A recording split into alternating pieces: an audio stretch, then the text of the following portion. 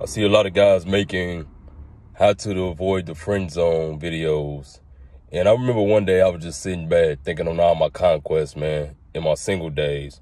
And I was just thinking like, damn, one thing I realized was I never been friend zoned. This don't mean I never had women try to friend zone me, but I never allowed myself to be in the friend zone.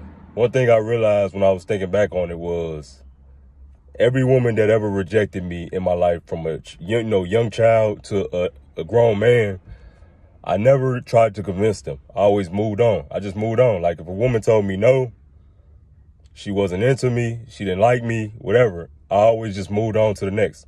I never tried to convince her. I never tried to win her over. I never chased her. And this is why I laugh at the videos of how to avoid being friend zoned, is because for me, it's really simple. When you meet a woman, you let your intentions be known. I'm trying to be your husband. I'm trying to be your boyfriend. Or I'm trying to have sex with you. At that point, she can either say no or yes to whatever those three you're trying to do. If you're trying to be her husband, if you're trying to be her boyfriend, or if you're trying to sleep with her. And from that point on, it's up to you to make a choice, make a decision. So for example, let's just use the common easy one, right? You meet a woman, you let your intention be known that you're trying to sleep with her. She says no, you move on. Now, anything after that is what puts you in the friend zone, because she's letting you know where you stand, right? And this goes for boyfriend and husband as well. She's letting you know, no, you can't do this. You want to be my husband? No, you can't do this, but we could be friends. You want to be my boyfriend? No, we can't do that, but we could be friends. You want to sleep with me? No, we can't do that, but we could be friends.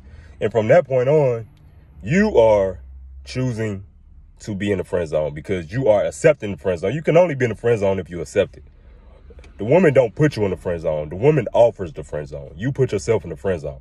So with a lot of guys, I laugh because it's like, really, I don't think it's necessary to make how to avoid the friend zone videos. I guess it is, but for me, it's really simple. I guess it was just natural for me. If a woman told me I couldn't hit and I was trying to hit, I would move on to the next. If a woman told me, well, I can't lie, I never really set out to be a woman's boyfriend and she told me no, so I'm lying there. But if I was setting out to be a woman's boyfriend and she told me no, I'm moving on.